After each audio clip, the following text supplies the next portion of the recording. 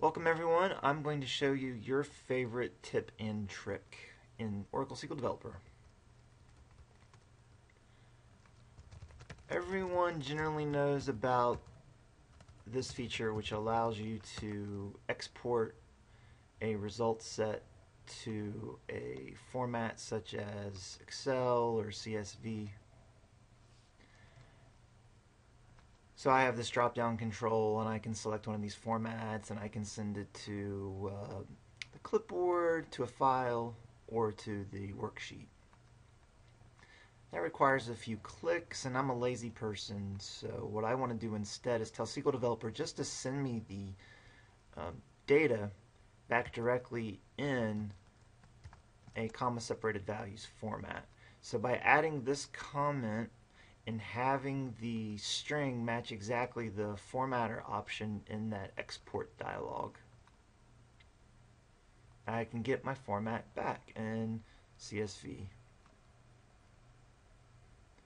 SQL Developer supports the Spool command, so if I want to write this directly to a file, I just add the Spool command.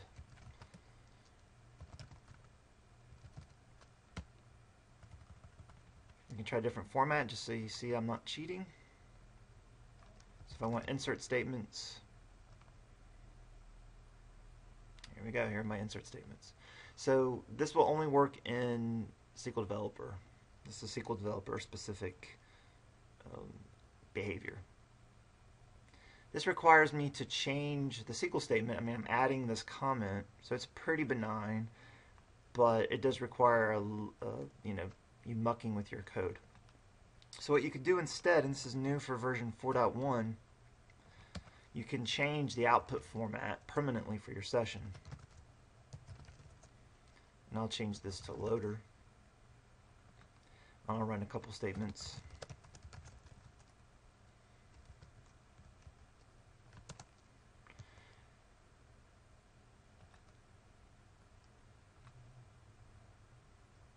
Whiz bang. Now if I want to disable this, I just run the set SQL format with nothing following it, and that resets it.